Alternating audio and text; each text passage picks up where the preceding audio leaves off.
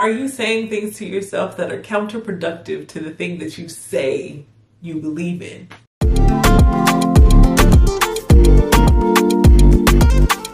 What's up, y'all? Eda Marie here. Welcome back to my channel. It's the beginning of a new month, so that means it's time for our new focus scripture. Don't be afraid, just believe. Mark 5:36. Don't be afraid, just believe. When it comes to going after your goals, going after your dreams, you have to be the one who believes in your dreams the most. Because how you gonna expect other people to support you and you don't even believe in you? And I know sometimes it's hard when you have these ideas and you have these things that you're trying to do, and maybe sometimes things haven't worked out the way you've wanted them to. You haven't gotten the result that you're looking for. It's easy to get discouraged, but you can't stop believing in you. You can't stop believing in what you are going after. You can't stop believing in what's in here. If you constantly are waking up thinking about the same thing over and over and over and over, and it just won't leave you alone, that's because God put it in you. And if He put it in you, you're going to be able to accomplish it. You just have to have the belief.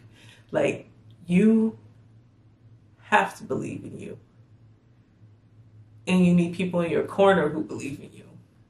So when you have moments where your belief is getting a little rocky, they can hold you up. They can keep you in line.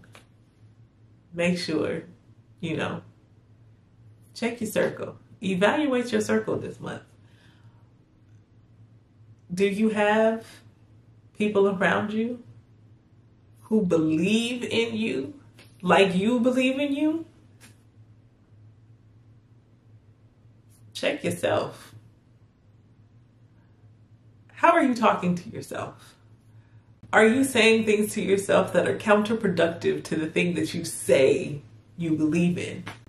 What is your self-talk like? Let's evaluate that this month, okay? I love y'all. I hope you have an amazing month. And just know, I believe in you. Whatever it is that God placed inside of you to do, I believe that you can do it. Now the question is, do you believe that you can do it? Trust me.